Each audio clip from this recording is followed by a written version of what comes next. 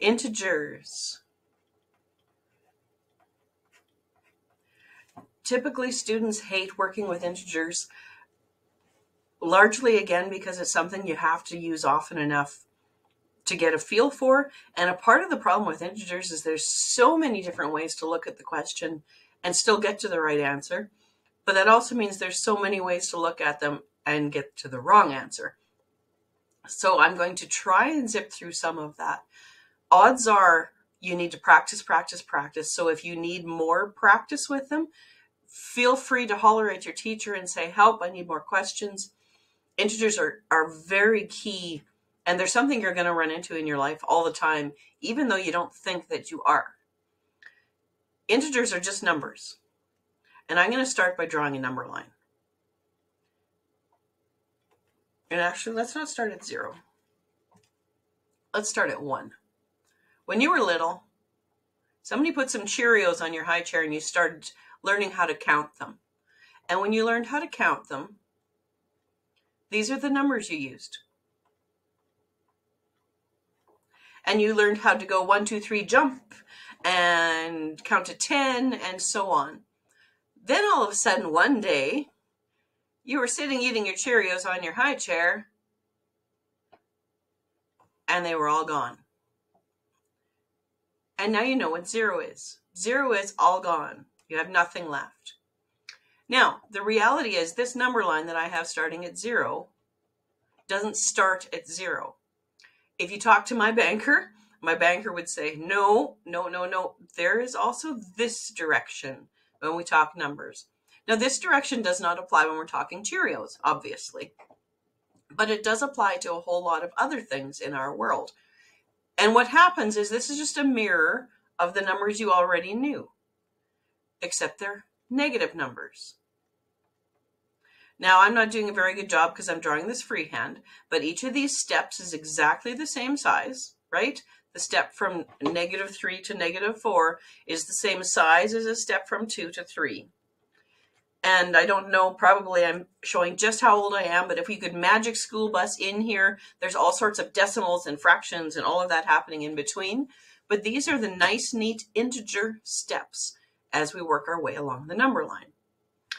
These, of course, are what we call whole numbers. Those are from 0 going on and on and on. And these arrows mean that this goes on and on forever. This whole set of numbers, and no decimals, no fractions, just the nice whole steps in either direction, are what we call integers.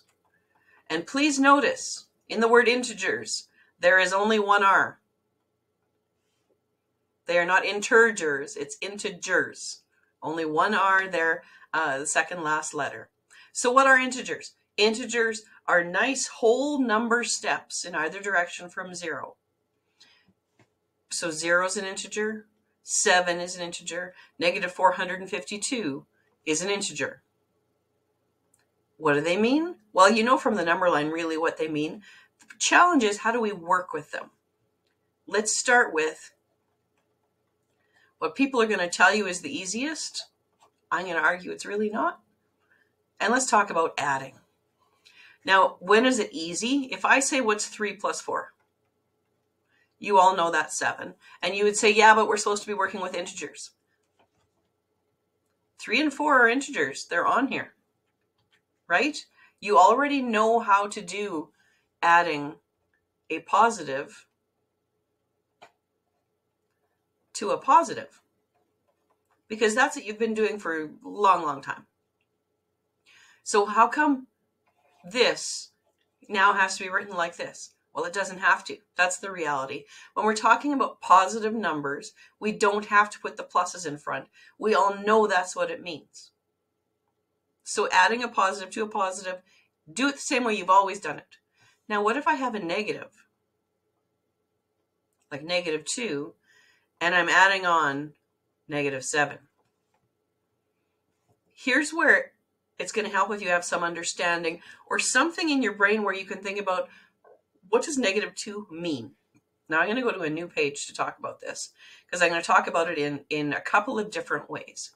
One way that works for some people Here's Susie's house, Susie's yard, and Susie has dug a hole. Let's get rid of Susie's yard for a minute. Susie has dug a hole. How deep is Susie's hole? 2 feet deep.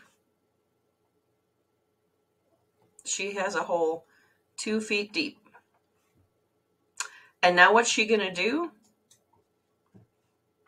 She's going to add on, or she's going to go another 7 feet deeper. So she's going to,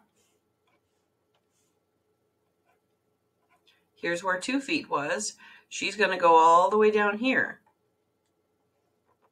Another 7 feet down. Where does that leave her? Well, you can see easy enough that, hey, that's 9 feet deep. 9 feet down, -2 plus -7 is -9. Now, if that doesn't make sense, or another way to look at it, you've probably heard about it as money. Your bank account was at 0, meaning the balance was at 0. You took $2 out. Now, how do you take $2 out if there's no money there? Well, there are ways to accidentally write a check or whatnot, or owe somebody, which is going to leave your balance at -2.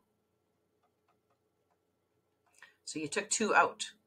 Now, what if you somehow take another 7 out?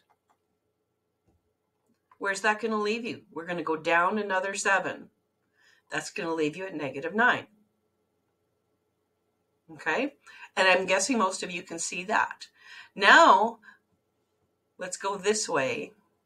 Here's that number line. And a number line, because it goes forever in both directions, I'm going to slide it. And I'm going to move 0 way over here. So here's my 1, 2, 3, and so on. And why am I doing that? Because I want to start at -2.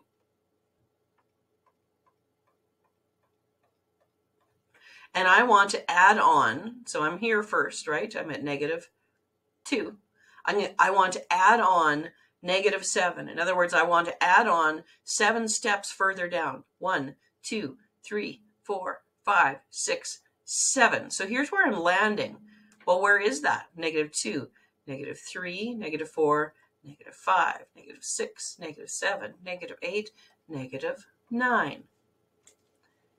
So you see, all of these are ways to help you visualize what's going on when you add 2 negatives.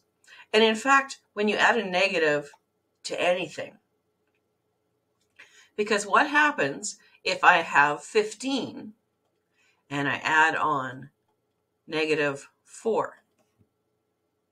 How can we use our ideas here, our pictures, our references to do 15 plus -4?